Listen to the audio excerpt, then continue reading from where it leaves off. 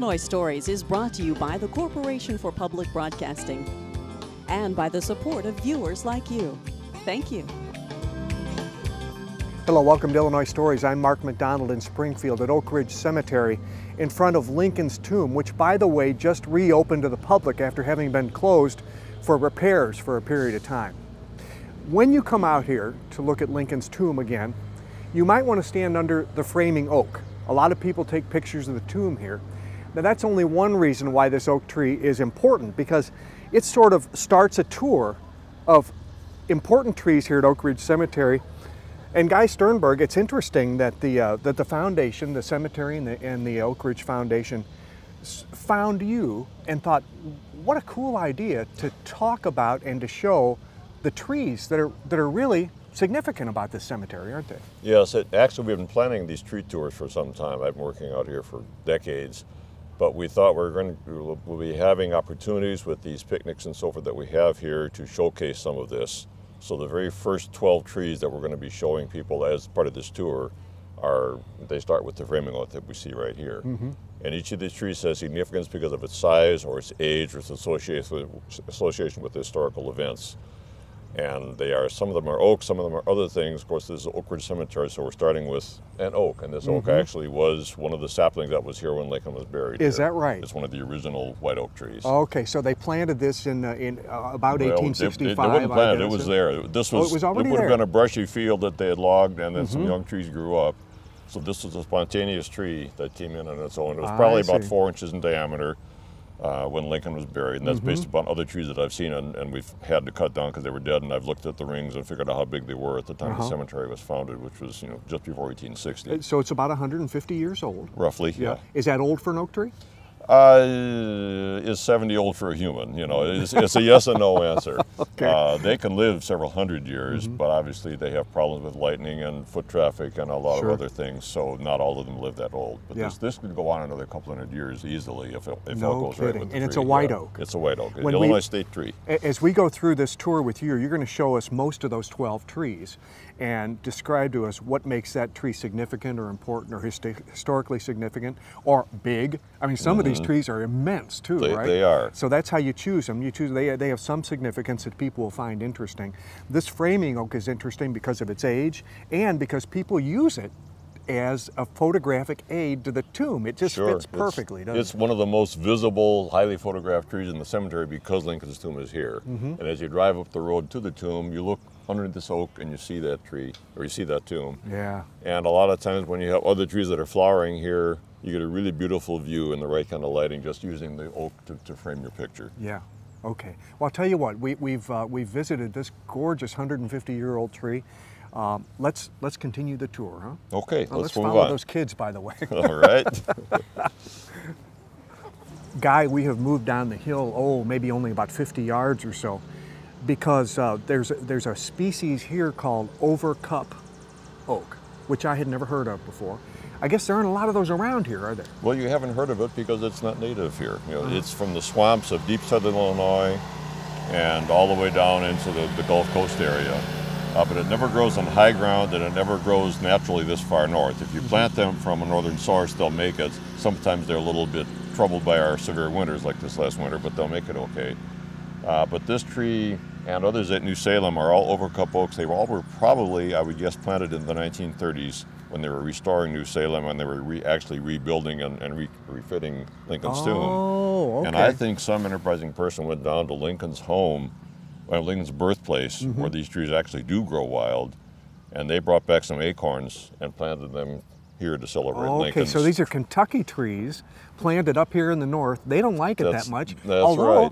I don't want to say the most healthiest looking trees in the world, but they're big. They've done okay. Yeah. Once in a while in a really bad winter or a really late spring freeze or early fall freeze, you'll have some trunk damage, and that's what some of those cracks are that you see there. But they heal over that and they grow okay. And we don't know they came from Kentucky, but I think no one can come up with a better reason why we would see these here, totally out of range, totally out of habitat, and yet they're here, and they look like part of the natural landscape, don't they? Yeah, fascinating. And they're just pups compared to the framing oak over there. These are what, 70 years old? Yeah, these are about 80, 80? if our theory is right. Yeah. The framing oak is twice that old. And of course, these tend to grow more rapidly because they generally grow on lower moisture soil. So here all bets are off, we just don't know. But this. Well, Guy, on the lower part of the cemetery down near the maintenance shed, there's a monstrous cottonwood tree, and what you and the group have done here is we can see the cabling up among the leaves. This is a vulnerable tree. It could go apart in a big storm, couldn't it? Right, any tree this size has survived a lot, but if you notice there are 3 main trunks that ascend, and if you get a heavy ice load or a strong gust of wind, something unusual, it could pull those apart. And once you split off a tree like this, it's dead. So the tree has stood for, who knows, 150 years, we don't really know its age, without help. But as they get older and bigger and slow down in growth, you want to add some of this structural reinforcement just to give it a little extra edge. And each of these cables is a 10,000 pound weight testing. Wow. So we can give this tree just enough to prevent that ice storm that might have just taken it down last year from taking it down this year. The cottonwood trees are soft, right? So they're vulnerable to like wind storms and all that sort of thing. And decay. They do decay easily. And you'll notice this one has had a lightning strike, and it does have some hollow areas. So when we're doing this, we're trying to compensate for that. And you can't hold the tree up with the cable, but you can give it that little extra edge, that little extra reinforcement. Yeah. Like me with a bad knee walking with a cane. You know? Now you're an arborist, and you know all the arborists around here. People pretty much agree this is the biggest tree in Springfield, isn't that right? Well, I've been working with trees in Springfield since 1970, and I do know a lot. A lot of the arborists I've worked with have retired over the past years. None of them have ever pointed out a tree that's come close to this. Yeah. It's 23 feet 5 inches around the trunk, 96 feet tall. That's with a clinometer reading. I forget the branch spread, but it's large. It's impressive. I'm sure probably New Lincoln. We don't know how much older. Some trees this size date to the 1840s. There is one out in the Dakotas that Lewis and Clark camped under that's still there today. So that tree is over 300 years old, and we just don't know. 23 feet around at the base. That's remarkable. It's big. If you walk around it, I'll see you next week. And they call these big lumps that grow on the bark, those are burls? Yeah, these are burls. They're just an atypical growth, and you're like a wart on your face. And something stimulates the tree to grow in a different way than normal, and those burls just keep growing. Now, the same vascular system that goes from the wrist up to the top goes up, but when it hits the burl, it kind of circles around and then goes up. And they just keep on growing that way. They're a beautiful, piece of art to me. And when trees come down, a lot of wood carvers will take those and they want to salvage the burl and turn them into bowls and pieces of art and things like that. But it just gives the tree character. Sure does. It's that little wart on its face that says, yeah, I'm me. Well, this is a remarkable tree. Well, Guy, back in 1865, when they brought Mr. Lincoln here to bury him before they started his tomb, that's the original vault where the body was kept until they got his tombs completed. Right. And down here on this level, it's interesting because there's the original entrance to the cemetery is on this level, and we can see it over there. They're rebuilding that as well for the procession in 2015. So right between there and the vault, people likely would have gone by this tree, and it would have been very small if it was here at all, right? It may not have even been planted. It would have been a sapling or a seedling. A lot of these trees were planted in the 1860s. Those that are ornamental. This is native to Illinois, but not native to this part of Illinois. So it would have been planted. It's possible that it was the understock of a graft. They might have planted a flowering magnolia that was grafted onto this tree. The graft died, and the tree came up and grew. Yeah. No one knows. But this tree is very old. It's one of the largest, it's probably the second largest in the county, as far as I know. And it's definitely got the best form. It has yellowish flowers, and it's our one native magnolia tree in Illinois. Most people, when they think, at least me, when I think of magnolia trees, they hang very low, and they've got a lot of foliage, that deep green, like kind of leathery foliage. Right. But not shaped like this. No, this is a forest tree. And there are very few magnolias that will reach the forest canopy. This, in its native Appalachian areas where it's really happy, can grow twice as big in diameter, 120 feet tall. It's just like an oak out there. But if you look up, it's got the magnolia leaves, and then you look close, you got magnolia flowers. And in the center of the flower is a little structure that's the cucumber. It looks like a pickle. It's the seed pod. It's a follicle, they call it. And some of the seeds are pollinated, some aren't, so it kind of twists and turns like this as you look at it. And it reminds you of a little cucumber. Do they call it a cucumber tree? They call it a cucumber tree for that reason. Yeah. Well, I've heard that term, but I didn't know it was a magnolia. It was. Yeah. I'll be darned. Okay. So you said this is maybe the second largest tree in the county. Is that of all magnolia trees, or yeah? All yeah, magnolia these trees? would by far be the largest magnolia trees. The species would. Most of them are ornamental. They're smaller. They're Asian. You know, they might get a foot or two in diameter. You know, this has this beautiful central trunk form. There's another one on the east side of town that's more like a live oak. It's sort of spreading out, so it has a wider crown spread. But yeah, they can get huge, and this could live another couple hundred years and get really large yet. It's beautiful. But it's in such a prominent location with, you know, the funeral procession passing right by here. Everybody that is involved with Lincoln is going to be seeing this tree, probably wondering what it is, because it is unusual, especially when it's blooming. So we're going to put the plaque here. We're going to have this one of the tree tour trees so that people can actually see it, read about it. You can click on the QR code on this plaque, and it will bring up a web page about the tree. Every tree has its own QR code, its own web page. And eventually we'll have perhaps up to 300 trees in the cemetery that are marked that way for various reasons. That's great. They're big, they're old, they're rare, they have associated with history. Something is special about each of these that we'll put in this tour. Well, Guy, we're still in the lower part of the cemetery near the old main entrance. And this is where a series of the original trees were planted, some of them pine trees, like the one we're looking at here. Yeah, they, if I looked at the Board of Managers minute books for 1862, they appropriated some money for the sexton of the cemetery, the manager of the cemetery, to go to Phoenix Nursery in Bloomington, Illinois, to buy what they called evergreens to beautify the grounds of the cemetery, because of course this is a deciduous forest, and if you're in a cemetery you want to have evergreen because that's the tree of everlasting life.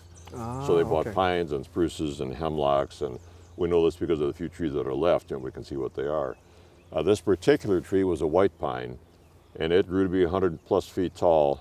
Lightning struck it a number of decades ago, and you can kind of see part of the streak from that lightning still on the trunk. Yeah. And at that point, when the lightning struck it, it hit the very top of the tree. That terminal bud mutated, and it formed what's called a witch's broom, or just a very dense canopy of growth. And that witch's broom became as big as a couple of Volkswagens. It just shielded the whole top of the tree. And a friend of mine climbed the tree for me. He took some signwood, some twigs. We managed to get another friend to graft one, which we have now at Star Hill Forest Arboretum.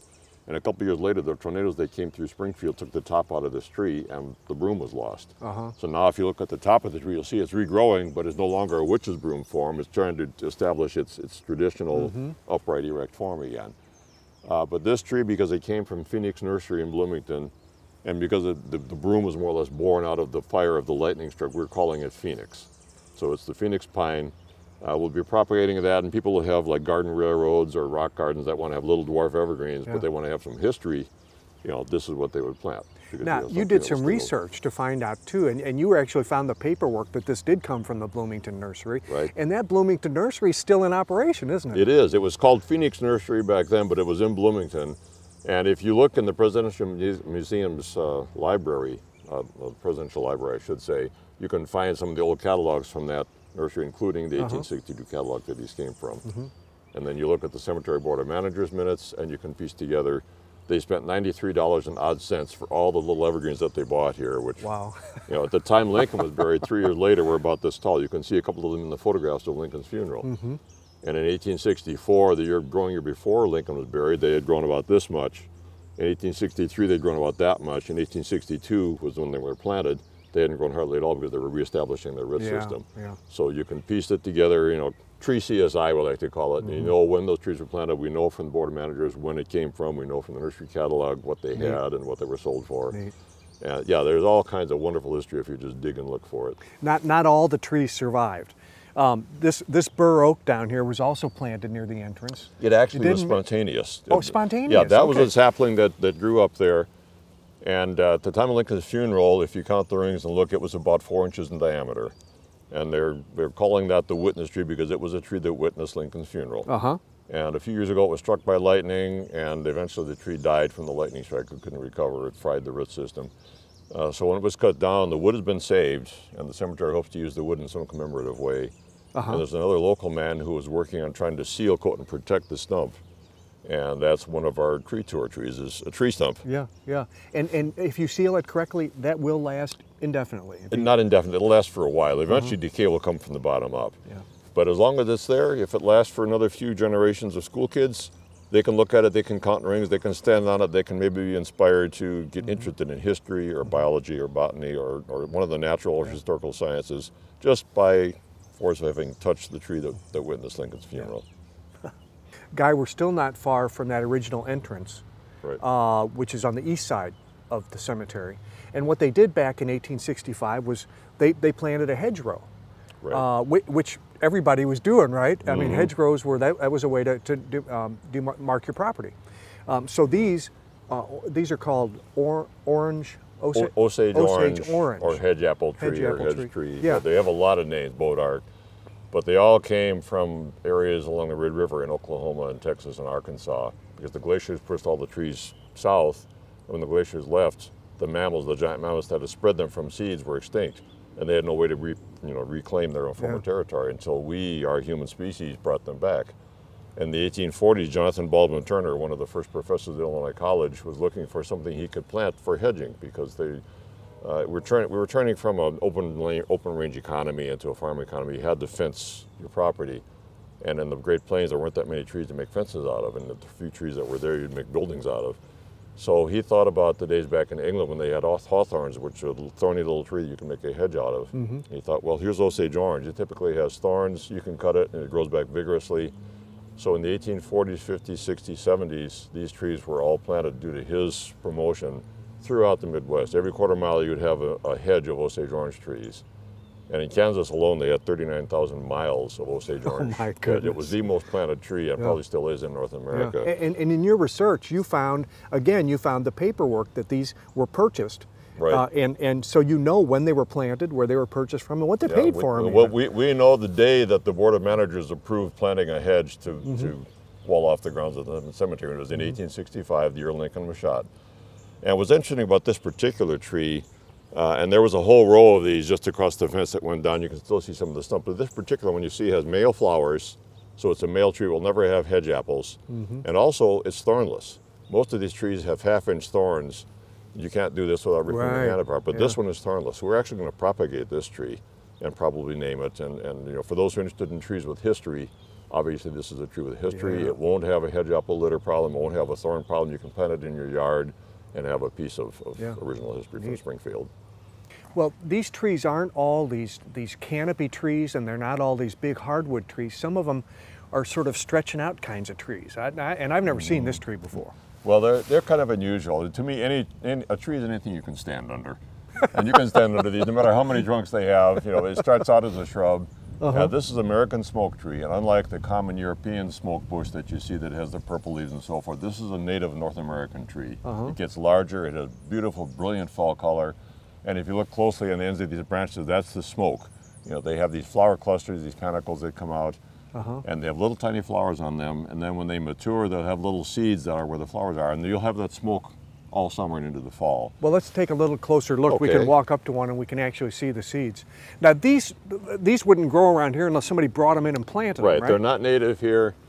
They will grow if you put them in a dry, sunny site, and they're perfectly hardy here. You can grow them all the way up into Minnesota, but in nature they grow on limestone outcrops, places with a high pH soil and very well-drained soil, and I've seen them in northern Alabama, Tennessee, Texas, and so forth. They got to be in a dry location. They want to be in a dry, well-drained location. And here we're on the side of a hill, so it's well-drained here. Right, and it's a west-facing slope, so you have, the heat of the day will dry everything out here. And if you look at these flowers, little tiny flowers, I don't know if you can get that in the camera or not, but at the bases of some of these flowers, the ones that are pollinated, have a little seed that's about a tenth of an inch in diameter, a little like a hard bean.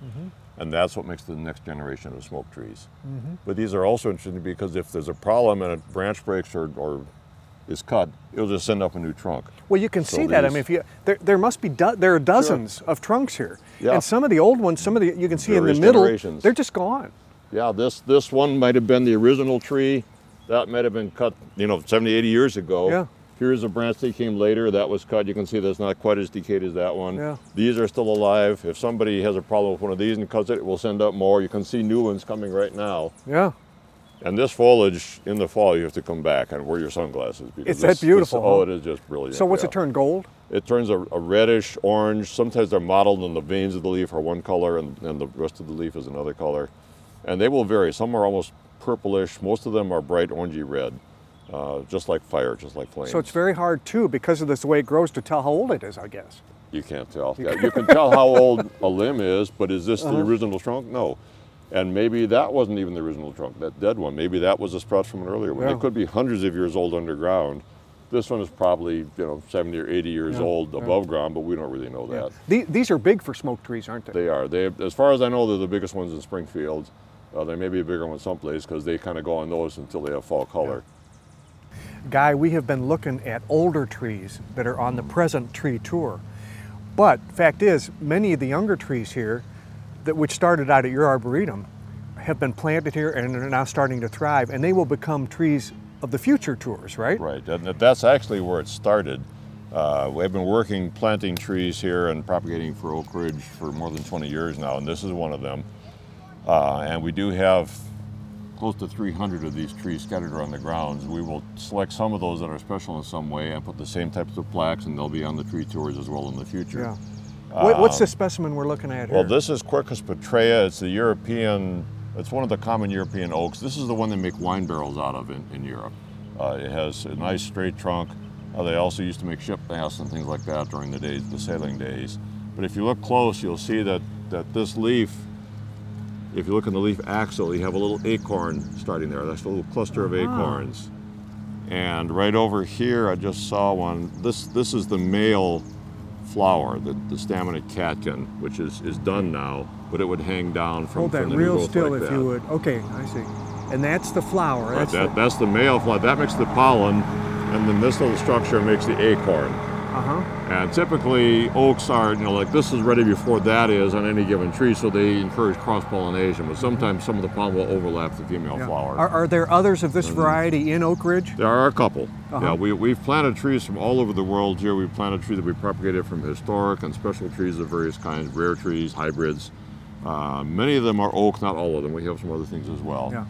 But you'll see trees about this size and smaller that are all part of this program. We propagated them. We helped the cemetery develop a nursery right here on the grounds. They were grown up to landscape size in the nursery. And then say your grandpa died and you were from Germany and you wanted to have a German oak tree planted by his grave and you have the space to do it, they could find a tree from Germany in the cemetery nursery and plant it there for you. I see. And we're keeping track of all these. We know where this tree came from, when it was planted, where I got the seed, and they will be part of this tree tour eventually. Yeah. Well, the first hickory I think we've seen. The first hickory, one of many. Yeah, really. Now, of course, there are only 12 trees originally on the tour, but there will be many hickory trees as well. Yeah. And actually, this is Marconet hickory, and we've got quite a few of them on the cemetery grounds. We've lost a couple over the years. I've counted the rings. These all predate the cemetery. These are from the 1840s. So this is a really old tree. It's a beautiful fall color, bright orange-yellow fall color each year. It just highlights the tomb. If you go out in the lawn and take pictures of the tomb, you see this tree in the background. It just sort of makes my day. It's just a beautiful specimen. Yeah. We're trying to propagate nuts off of this tree to make more for people. And if you look at the branches here, you'll see these are male hickory flowers again. Just like the oaks, they have these catkins. And little hickory nuts will form in the leaf axils. And there's one starting right there. Can you see it? Sure enough. It's So green right now. Yep, that'll be a hickory nut this fall. And the squirrels will be happy, and so will we. Yeah. Now hickories, are they native to this area? They are. These were here before the cemetery was here, and they were part of the native forest. There are 10 different kinds of hickories in Illinois. This is one of them. This likes the higher, drier ground. And they will live to be a really good old age, but they grow slowly. And most of their growth is underground for the first several years. If you take a hickory tree this big, the roots are enormous. Yeah.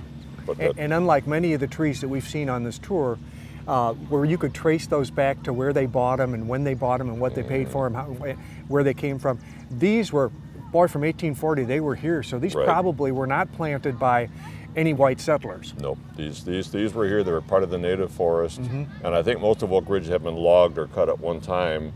A lot of these trees were probably 10, 20, 30 years old at the time the cemetery was founded. There were a few older trees that show in the photos that are long gone now, but these all date back to that period. Yeah.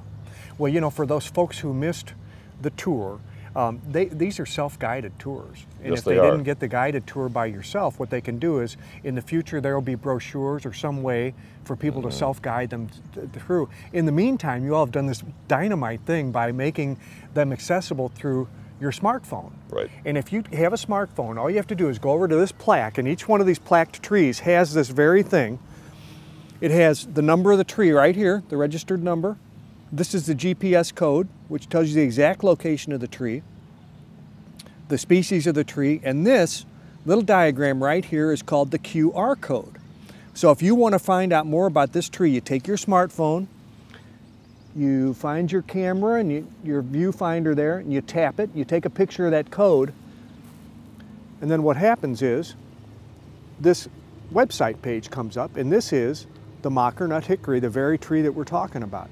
And there's all this information that Guy's been telling us about each one of these trees. There's pictures in the fall, and it has a little bit of history of each tree. So what a great way to provide information without even having to check in or anything. You just find the trees. We're trying to reach people with the history, the biology, the botany of it. School classes, people who are just out for a ride and want to see something interesting. We hope that it'll inspire them to get more involved. Yeah. Well, Guy Sternberg, thank you so much for your efforts and everybody here at the cemetery and with the state historic sites. It's a terrific experience. Thank you very much. It's a wonderful place. Thank you, Mark. Yeah. For your next visit to Oak Ridge Cemetery, bring your smartphone, take a tour of the historic trees. With another Illinois story in Springfield, I'm Mark McDonald. Thanks for watching.